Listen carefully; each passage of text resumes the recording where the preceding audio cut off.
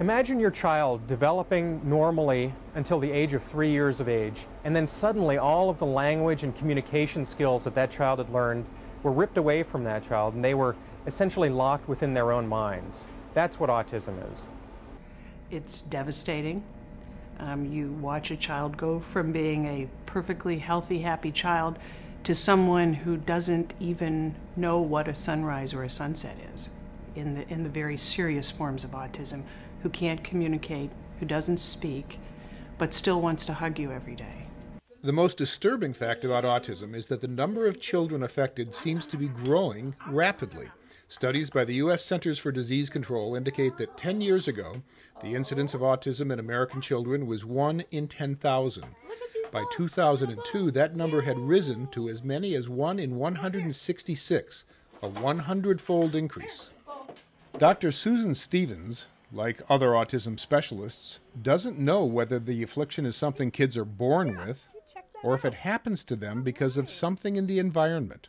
And until we understand the basic biology and genetics of the disease, I don't think we're going to be able to put the pieces of the puzzle together and understand what some of those environmental factors may be.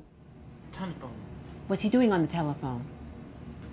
Talking. Karen London, mother of an autistic child, founded the National Alliance for Autism Research, or NAR, because she felt that not enough was being done. I realized when he was 5 and 6 years old, after having gotten a diagnosis when he was almost 2, that nothing had happened. There was no scientists really dedicating their lives. They were just so few and far between that the research was way behind where it should have been. NAR is now funding the largest autism study ever undertaken, involving 170 top autism researchers from around the world. Breakthrough semiconductor chip technology will be used to analyze the DNA of autistic individuals and their families, a total of 6,000 people, searching for the genetic mutations that may be contributing to this disease.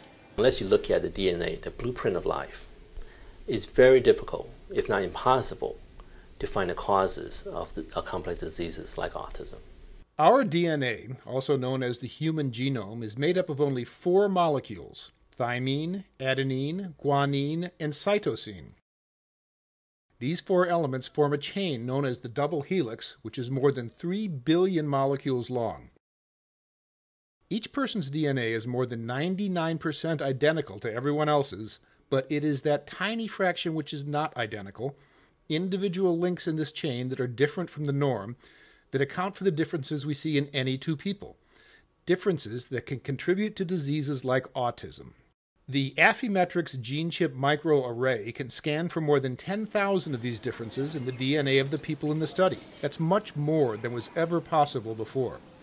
If researchers see that they share certain genetic differences from people without autism, it tells them where to begin looking for the cause of the affliction. This technology is a breakthrough technology from Affymetrix. It marries the manufacturing principles of semiconductor technology with biotechnology. It allows us to look at the vast information complexity of the human genome on a single chip. It means we can look at diseases such as autism and actually try to find now the root causes across the human genome. NAR researchers hope to report initial results in their search for the cause of autism later this year. Hello, triangle. Okay, we'll make a triangle.